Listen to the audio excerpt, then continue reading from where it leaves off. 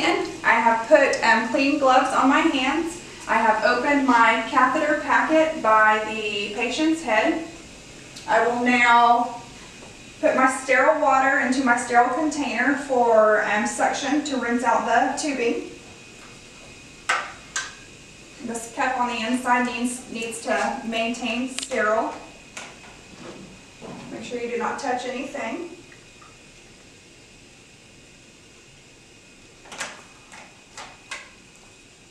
I have suction set up, pressure 80 to 120 millimeters of mercury.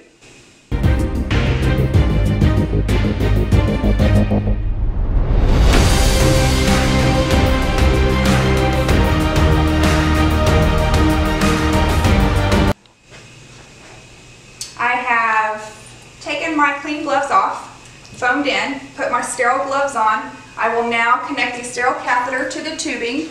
You need to make sure your dominant hand stays sterile. Your other hand is able to get dirty. So I will grab the tubing with my non-sterile hand, the catheter with my sterile hand, connect the catheter to the tubing.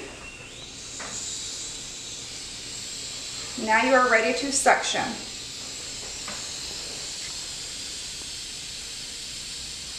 You will go down till there is resistance. As there is resistance, you will hold the suction. In 10 seconds, you will be out. You will rinse the suction catheter. Do not touch the outsides of the cup.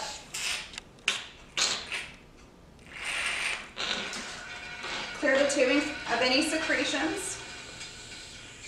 And you can now suction again.